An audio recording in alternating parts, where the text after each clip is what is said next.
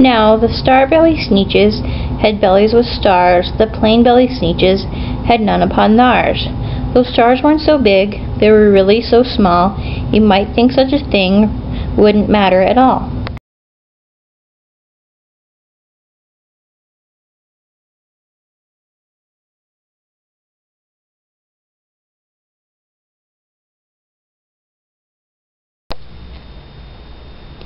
But because they had stars, all the star-belly sneeches would brag were the best kind of sneeches on the beaches. With their snoots in the air, they would sniff and they'd snort, will have nothing to do with the plain-belly sort.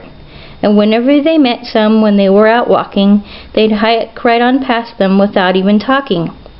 When the star-belly children went out to play ball, could a plain belly get in the game? Not at all. You could only play if your bellies had stars, and the plain-belly children had none upon theirs.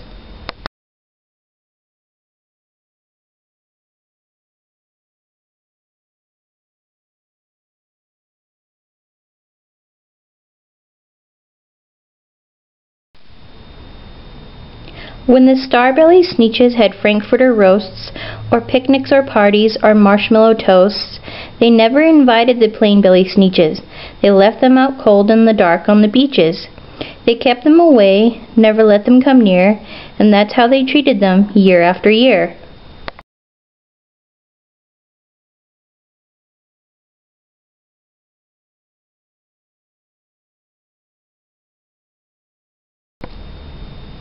Then one day it seems, while the plain-belly sneeches were moping and doping alone on the beaches, just sitting there wishing their bellies had stars, a stranger zipped up in the strangest of cars. "My friends," he announced in a voice clear and keen, "my name is Sylvester McMonkey McBean, and I've heard of your troubles, I've heard you're unhappy, but I can fix that, I'm a fix-it-up chappie. I've come here to help you, I have what you need, and my prices are low, and I work at great speed, and my work is 100% guaranteed."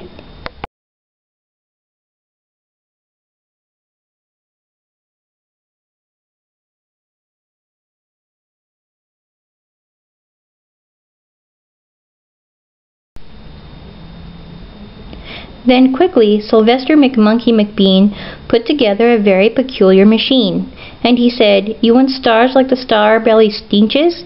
My friends, you can have them for $3 each. Just pay me your money and hop right aboard." So they climbed inside, the big machine roared, and it clonked and it bonked and it jerked and it burked, and it bopped them about, but the thing really worked. When the plain-belly sneeches popped out, they had stars. They actually did. They had stars upon theirs.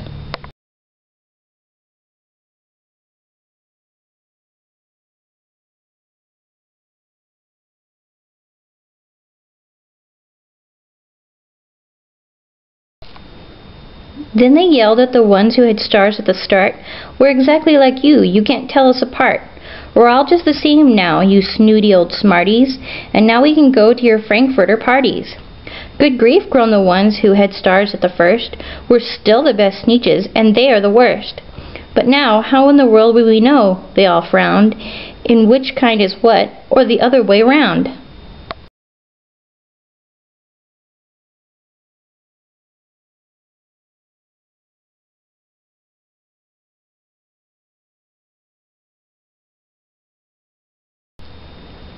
Then came up McBean with a very sly wink, and he said, "Things are not quite as bad as you think.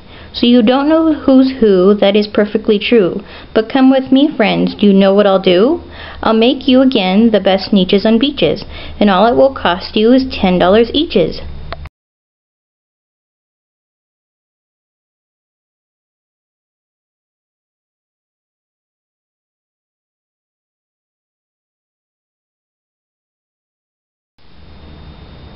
"Belly stars are no longer in style," said McBean. "What you need is a trip through my star-off machine. This wondrous contraption will take off your stars, so you won't look like the sneeches who have them on theirs." And that handy machine worked very precisely, removed all the stars from their tummies quite nicely.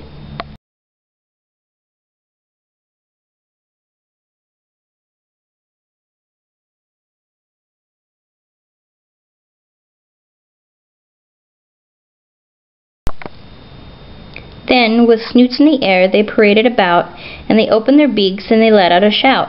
"We know who's who, there isn't a doubt. The best kind of Sneetches are Sneetches without." Then, of course, those with stars all got frightfully mad. To be wearing a star now was frightfully bad. Then, of course, old Sylvester McMonkey McBean invited them into his star-off machine. Then, of course, from then on, you probably guess, things really got into a horrible mess.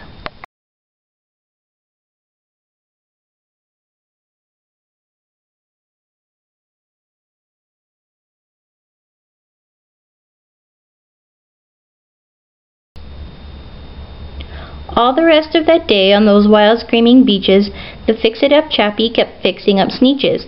Off again, on again, in again, out again. Through the machines they raced around and about again, changing their stars every minute or two.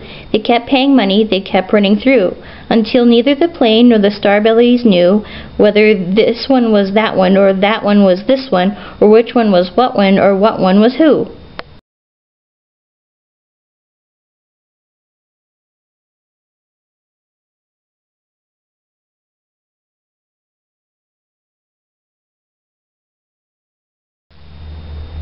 Then, with every last cent of their money was spent, the fix-it-up chappie packed up and he went.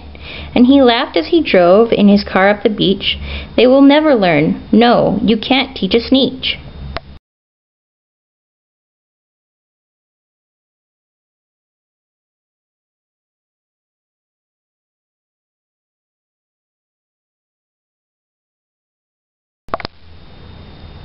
But McBean was quite wrong, I'm quite happy to say, that the Sneetches got really smart on that day.